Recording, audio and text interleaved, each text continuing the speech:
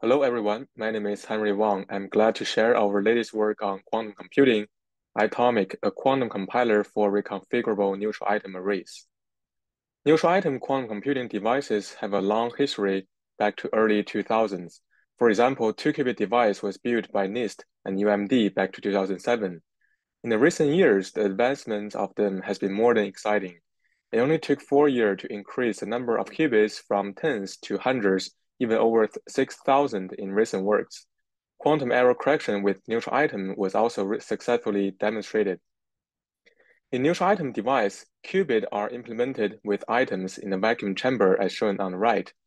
Various lasers are used to control the locations of the qubits and perform operations as on the left. Neutral atom devices have multiple unique advantages. First, because qubits are atoms, all qubits are identical and perfect. Second, compared to other technologies such as superconducting, neutral atoms have longer coherence time. Third, they have higher scalability. For example, 10,000 items can be fit in a 1 millimeter square area. Lastly, they also have flexible configurations such as changeable coupling map.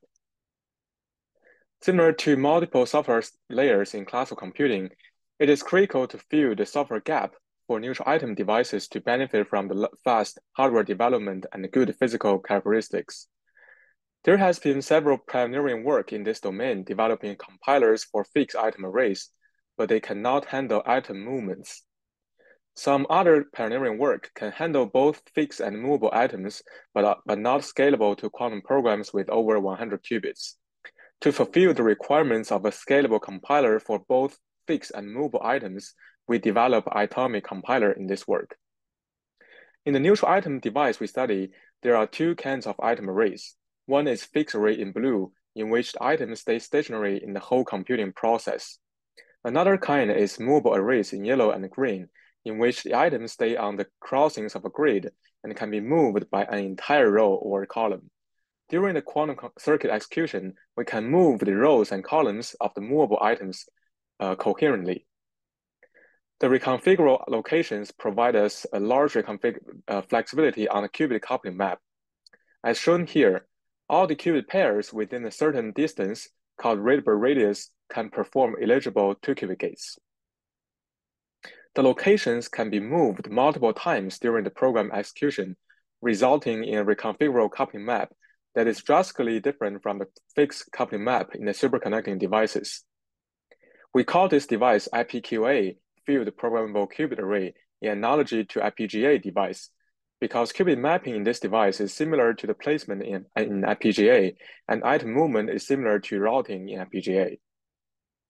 In Atomique compiler, our goal is firstly providing a software framework to decide which items to use, schedule the movements and laser illuminations, and optimize for low 2-qubit overhead and high parallelism. We also want to provide insights and guidance for future device development by studying what kind of program is more suitable, the error sources, and impact of different hardware settings.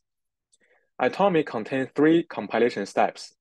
Qubit array mapper decides which array to place a certain qubit. Qubit item mapper decides the specific item location inside each array. After determining the locations, high parallelism router schedules the item movements and laser illuminations. Let's discuss them one by one. If we take a careful look of the coupling map of the qubits in FPQA, we can find that 2 qubits can always be directly connected by item movements, as long as they are in different arrays, shown in different colors here. Therefore, the coupling map of FPQA forms a complete multi-parted graph.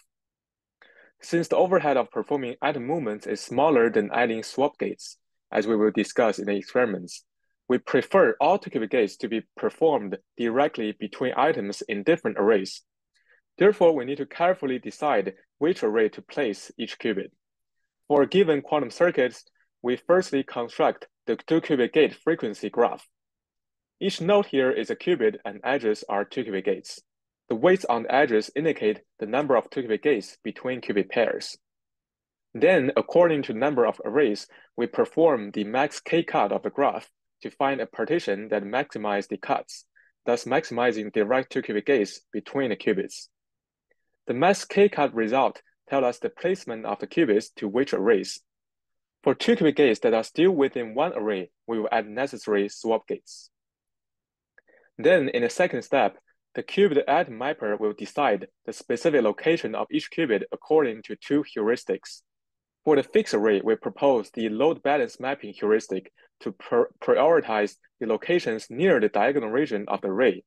Therefore, the number of qubits per row and column will be balanced. That can help increase the parallelism.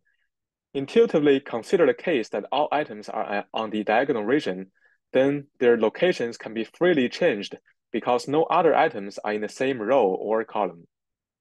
For movable arrays, we propose the alignment mapping heuristic, in which the qubit pairs of high-frequency 2-qubit gates will be mapped to the same location in two arrays, which can also increase the parallelism. In the third step, the high parallelism router will help schedule the item movement and also laser illuminations according to the qubit quantum circuit. The process runs iteratively. In each iteration, firstly, the algorithmically independent gates are selected in the front layer. And then Raman laser perpendicular to the item plane will be illuminated to perform 1-qubit gates. For 2-qubit gates in this iteration, we can maximally perform 4 2-qubit gates in parallel, but that may violate the hardware constraints. Therefore, we need to perform some hardware constraint checking to find a subset of the algorithmically independent 2-qubit gates. Here we give two examples for hardware constraints. The first hardware constraint is that the compulsory 2-qubit gates, which means all qubit pairs within Rayburn radius must perform 2-qubit gates.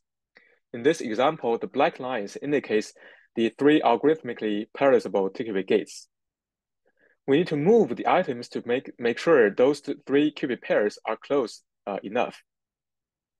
And then we illuminate the global Rayburn laser.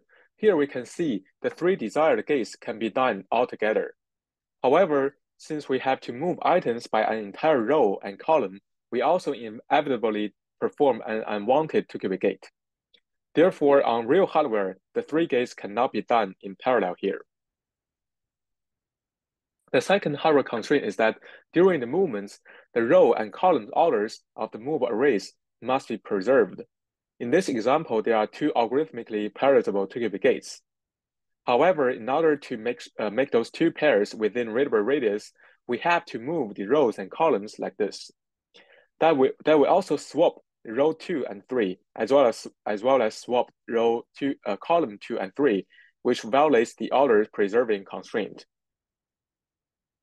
Therefore, we add 2-qubit gates to a hardware parallelizable 2-qubit gate site, one by one, until the hardware constraints cannot be met. Then we can move the items accordingly and illuminate the global Rayburn laser to execute the 2-qubit gates.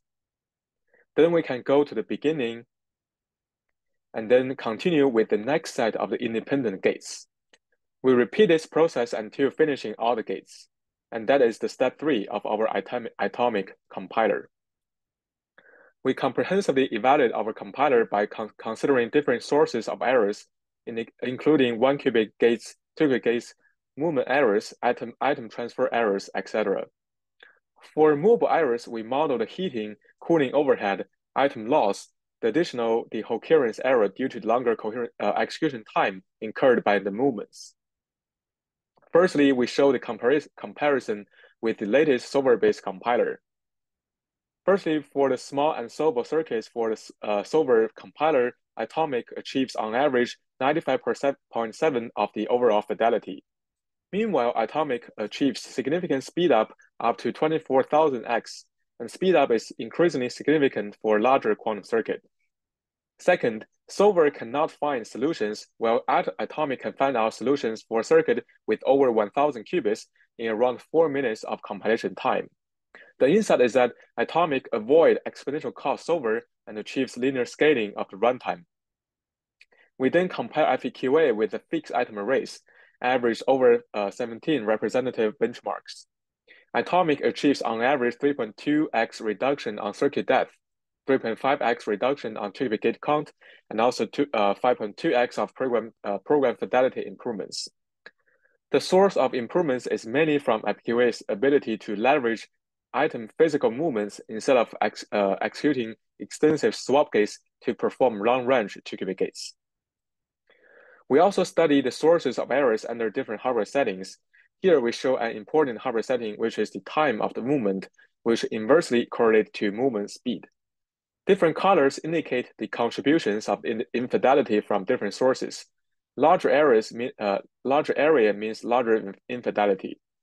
When time per move is very small, indicating very fast speed of the item loss error is dominating because the item vibration is very strong under fast movement. Then we can also zoom in to have a look at other error sources.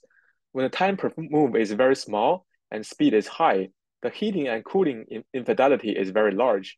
When time per move increases, the heating overhead reduces, but the overall runtime increases, which bring large decoherence errors.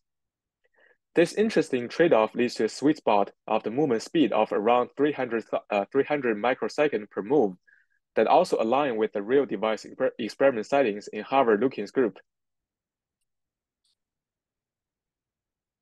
In conclusion, we propose Atomique, a software stack for FPQA devices. It fills the blank of this scalable compilation for this emerging architecture. It also achieves significant speed up than solver-based method and scale to thousands of the qubits. Also, it has 3.5x 2-bit gate reduction than fixed item arrays. Moreover, the analysis result from our compiler also provide important guidance for hardware configurations and future device development. We also open source our framework at this link, which can generate animations on the right to help understand the compilation intuitively. Welcome to play with it. Thanks for your attention.